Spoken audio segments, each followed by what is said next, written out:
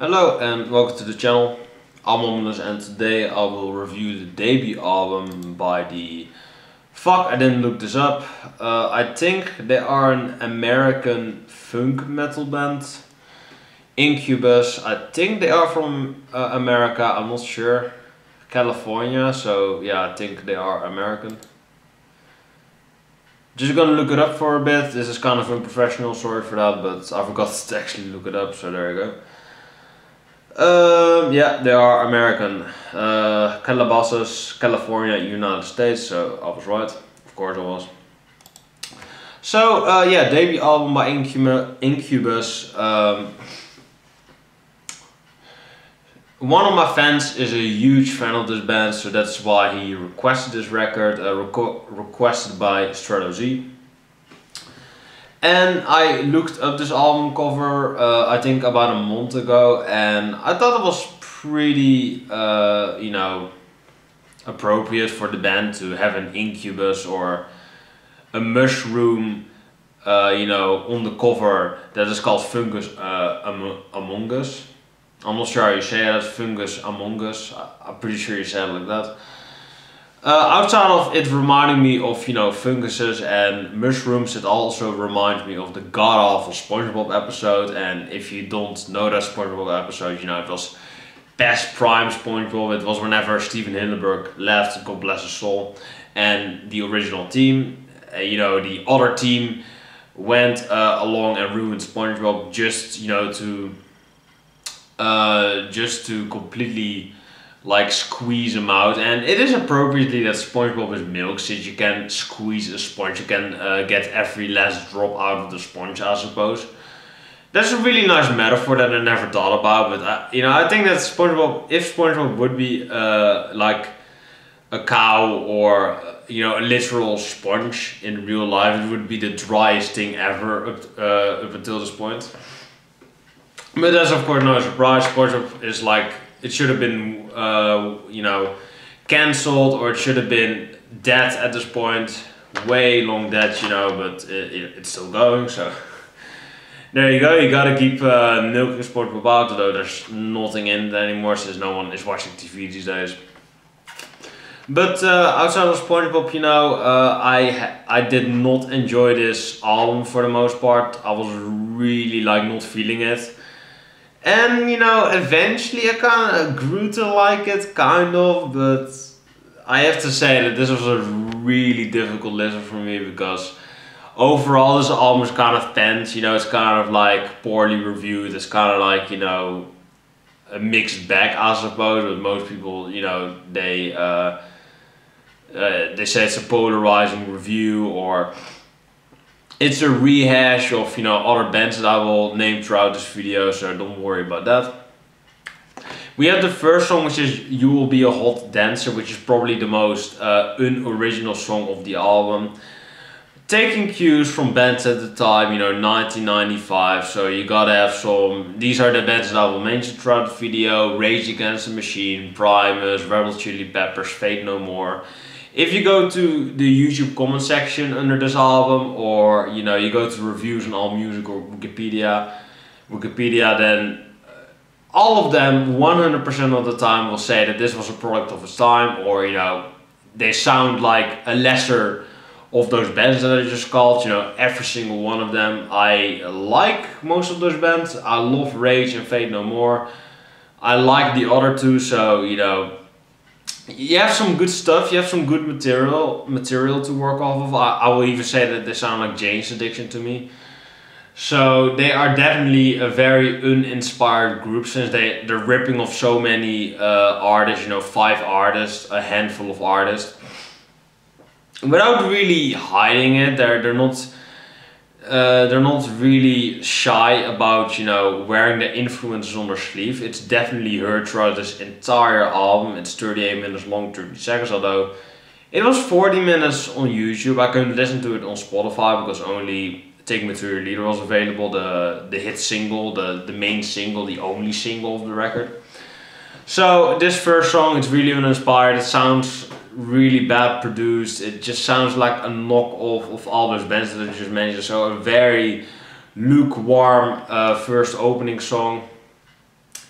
Yeah, I also wrote it that it sounds like a Korn Fate No More. You know, if Korn and Fate No More made a baby, then it would sound like You Will Be a Hot Dancer to me. That's how it sounds. The nu metal influences and the Fate No More funk metal style, it's definitely on there. And I do love me some debut Korn, and I do love me some Fate No More in general. I love Fate No More. Not a huge fan of Korn, but I do love the debut album, you know. That's a great album. Although I'm pretty sure that the band has kind of like a reversed opinion on that. They hate the debut or something because it was too personal. It was, you know, it's kind of a dated product, but so is the entire Korn discography, so do with it what you will. Then we have Chef, which is arguably my least favorite song of the album. A very unpleasant riff galore. I wrote it. You know, I made it a notes list so I can actually remember these songs. Yeah, the song overall sounded very unpleasant. A lot of unpleasant riffs to listen to. Just a very badly mixed song, I would say. Very under the mix, very underdeveloped. A really underwhelming kind of filler song. Is only 3 minutes long. It's actually about 1 second the shortest song on this album. Yeah, so far the album is only going downhill, as in, you know, quality-wise. I was not a fan of the first song, and I hate the second song right there. Absolutely loaded. Chefs with an exclamation mark for some reason. I don't know why that exclamation mark is there, because yeah, you know, I have to shout how bad the song is, honestly. So there you go. Then we have Trouble in 421, which is probably my second least favorite songs, and this is basically a Red Hot Chili Peppers tribute. That's what I wrote it, so there you go. And yeah, also someone said that Grierson of About.com observed at this early stage, Incubus just sounded like a tired rehash of Rage Against the Machine and Red Hot Chili Peppers. Yeah, pretty much. I cannot really hear the Rage influences because, you know, Rage is not really funk metal. They're more of an alternative metal band, I would say. Yeah, they're kind of funk metal, I suppose, nu metal, you know. Definitely the best group out of that scene, so there you go. Definitely love that band, but not a huge fan of Red Hot or, you know, this band right here. I would probably prefer Red Hot Chili Peppers up until this point, so there you go. And I'm not a huge fan of the Red Hot Chili Peppers, so that should say something. Yeah, this just sounds like a full-blown Red Hot Chili Peppers rip-off song, a tribute song, cover song. I don't really care how you will call it. It just sounds like it, and it's not really good in my ears. That's really all that it is. Trouble in 421. I don't really get why it's called like that. They probably meant Trouble in 321, and then they would just go fucking ape shit, you know, on their instrument. But instead of that, they were kind of like, oh, let's fuck around with the numbers a bit, have 421, because, oh, we're leaving out the 3. I think that's the joke here. You know, I see what they are doing, but it just doesn't work out for me, honestly. Then we have, I almost want to say the fucking notes. Take Me to Your Leader, which starts off with weird alien noises. It really sounds like a weird alien noise to me. It's just really fucking weird. The intro is really off-putting. It's really out of touch with me. It just really sounds out of place on there. It really sounds weird. And then, you know, we have these, you know, skipping. We have skipping vocals on this record. Cringy skip vocals. That's how I call them. You know, what I mean with skip is like, they buffer, you know, they sound like they have fucking, well, I'm not sure how you call it in English. Yeah, stuttering. It sounds like they're stuttering or something. It's really annoying, and you know, I'm not mocking people who have stuttering problems. I'm not sure if you say it like that. But the problem is here that, you know, if you're stuttering, there you go. I was like, stuttering, what the fuck? But it sounds like someone is stuttering on there, or however you say it. Correct me if you know it. Not the best English speaker right there, but I'm, you know, trying to work it out. I've done it for 2-3 years, so I should know it right now. But you know, it's close, I would say. But overall, the song is not very good. You know, however you want to call it, the stuttering is not very good. It's really annoying, really off-putting. It is kind of catchy, I guess. The album is going uphill a bit again, because the album does have some melody on this track. It does have some nice parts at the ending. But I do think that the first part is really off-putting, and if you would put the song off, you know, early on the record, then I wouldn't blame you. And then we have Medium, which is a very breath of fresh air for me, because we have this woman, you know, oh, this is actually the shortest song on the record, 3 minutes and 12 seconds, you know, shorter than Chef and some upcoming songs. So yeah, I actually said that Chefs is my least favorite song, which tend to, you know, be at the 3-minute mark, so I would probably hate this song, but I actually really like it. It actually has a really nice harmony at the beginning, you know, that's more, you know, whenever you get up and you hear that, you know, that's kind of melody, that harmony, that's kind of hummed by a very like lovely woman on there. I do actually like her vocal. I don't like whenever she does, you know, when she does that part. I think that she should have like whistled that or something. I know that whistling is really gimmicky. I do think that she should have done that, or maybe play a flute or something there to improvise. You know, the vocal sounds nice at the beginning, but it sounds really gimmicky later on. Yeah, but overall this track was very melodic, it was very pleasant to listen to. There were some really cringy parts, you know, midway through Medium, midway through the track, but it was overall a pretty good track, I would say. It's definitely a step up from, you know, the first 4 tracks. I think that the first side of this record is really bad, really just piss poor, I would say. And I would say that the second side is much better, it's way better, so definitely focus on the second side. Then we have Speak Free, which is arguably my favorite song of the record so far. Very, you know, headbangable riffs, just a very metal kind of song. It's really cringy, it's really like chunky full with balls and stuff like that. Ballsy song, full of chunk, you know. I do really like the composition on this track. It is a bit messy, it is a bit all scattered throughout the place, but I do think that the song overall does have a nice kind of ballsy, heavy metal kind of sound. So that's what the record has going for it, which is good, so that is a good thing. Then we have The Answer, which is, I wrote it, Anthony Kiedis joins the battle, you know, Smash reference, you gotta throw it in there. I haven't actually played a Smash game in like 10 years or something, but I do want to pick it up again. Gotta buy a Switch, I suppose, or a Wii U. Well, don't do that, just buy a Switch. Oh man, I love Smash, but like, yeah, well, I'm not gonna start about it because I have a very unpopular opinion about Smash, but I do love it, so there you go. That's why I made a reference. Yeah, but Anthony Kiedis joins the battle. It just sounds really like they're taking this Red Hot Chili Peppers thing to a whole new level. A whole new level of confidence and power. Way better band, but whatever. Yeah, so yeah, you know, the beginning sounds like Anthony Kiedis just joins the battle. You know, literally it just sounds like Anthony Kiedis on vocals from the Red Hot Chili Peppers.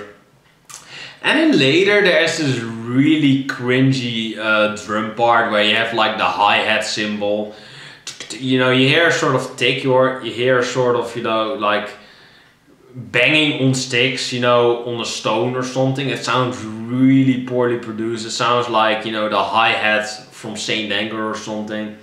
It just sounds very poor. Well, it doesn't sound like Saint Anger per se, but it sounds like, it just sounds like a really like cheap drum kit. That's how it sounds to me. It just sounds really cheap. It sounds really like mediocre to me.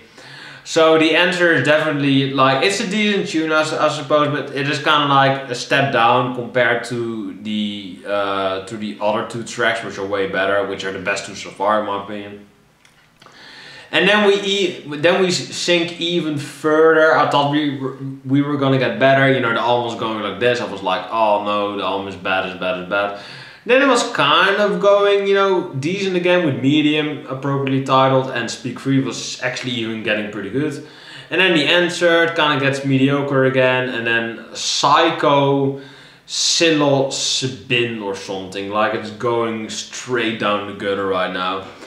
I actually said a new word means horny, question mark, both of them. I don't know if psychopsilocybin is a word. I'm not sure if it is a word. Never heard of it, by the way, so it's probably not. And they're saying a lot of the time, whenever they're saying the word, they're saying, oh, I'm horny, or it's time to get horny, or yeah, you're gay. Like something with horny, like the lyrics are really cringy, really awkward.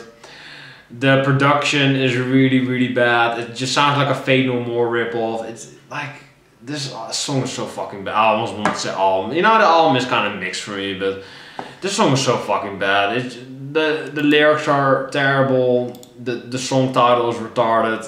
I just think that the song is really bad. Like, this might be my least favorite song, but Chef is definitely the lowest point from this album. I would say it doesn't really get lower than that, but Psychopsilocybin is definitely a close second, I would say. And yeah, whenever I thought, you know, this album, like, it's literally scraping the bottom of the barrel, you know, like fucking worst of material of 1995, it could have been. But then, you know, whenever I was putting the final nails in the coffin of this fucking atrocious record, then it just blows the fucking...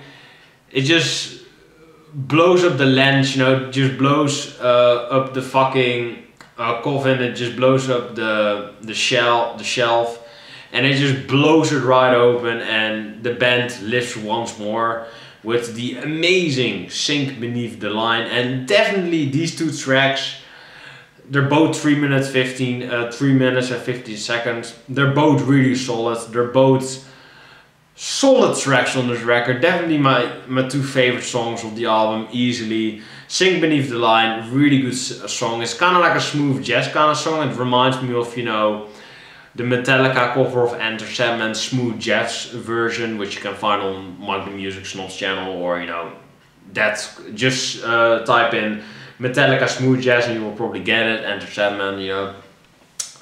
Definitely a very good track. I love the smooth jazz production on this record.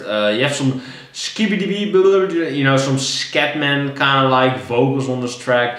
It's kind of like a fuck all kind of tone to it, but I do really like this composition right here. It sounds really good. It sounds very appropriately.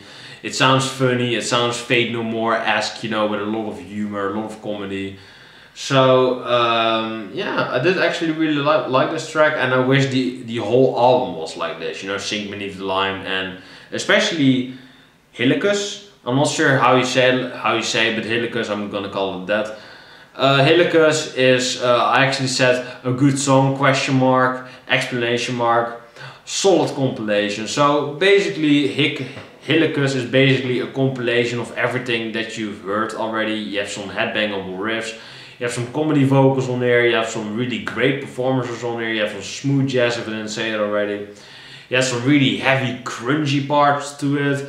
So this is an amazing closure. I love this ending song. Hilikus is a great closure to an otherwise bad album. So if people are gonna, you know, make, you know, I believe that Grunge made a fucking list of, you know, good songs of otherwise terrible albums, you know. I was pissed off that they had, you know, Oasis Beer Now, which is a hated record. Do you know what I mean? It was good. I mean, that's the best song, but I mean, it's a great record, so shut the fuck up, Grunge. I mean, the fact that they're called Grunge, I mean, come on, that's a fucking dead genre at this point, so there you go. They had Machina by Smashing Pumpkins, so I was pissed off about that. They had, oh, and I believe it was them, or it was like early Loudwire. Like, one of those fucking blokes had Evil Empire by Rage Against the Machine on there, and Bulls on Parade was a good song of an otherwise terrible album. Whoever made that list, I forgot who did that. I don't think it was Grunge, I think it was Loudwire. Like, fuck you guys. Evil Empire is a classic. I fucking love that album. Yeah, but we're not talking about those great bands. We're talking about this mediocre, bloated band.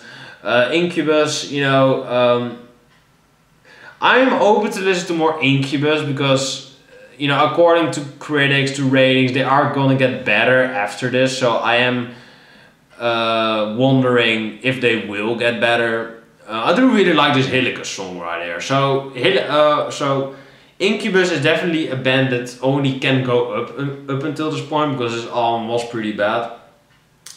Upon initial release, the album failed to chart. However, when re-released in 2000, Epic Immortal Records, it managed to peak at number 116 on the Billboard 200. The album received generally negative reviews from critics. Dean Carson of AllMusic wrote, that was it. Incubus's independent debut is an unremarkable take on suburban MTV funk. He also criticized frontman Brandon Boyd, writing there's much to dislike, notably frontman Brandon Boyd, who basically sounds like Anthony Kiedis or, you know, Fate No More singer or whoever, you know, Jane's Addiction. Yeah, there's much to dislike, notably frontman Brandon Boyd, who growls like he wants the voice of anybody but himself, exactly. Tim Grierson of About.com observed at this early stage, Incubus just sounded like a tired rehash of Rage Against the Machine and Red Hot Chili Peppers, which is definitely the case. When looking back on Incubus's discography in a 2017 interview with Kerrang, Brandon Boyd observed Fungus Amongus was super fun to make, but we didn't know what we were doing. Pretty much. You can pretty much sum this album up as, you know, the band, they are having fun on this record. You can definitely hear that they are having a blast recording this. But they have no idea what they're doing. They're so sloppy, they're so out of touch with everything. They just sound like everything but a distinctive band. They sound like all those bands that I named throughout the video. You know, some Primus too. I didn't mention them, but sure, you know, some bass parts sound like Flea or a Primus part, you know, Les Claypool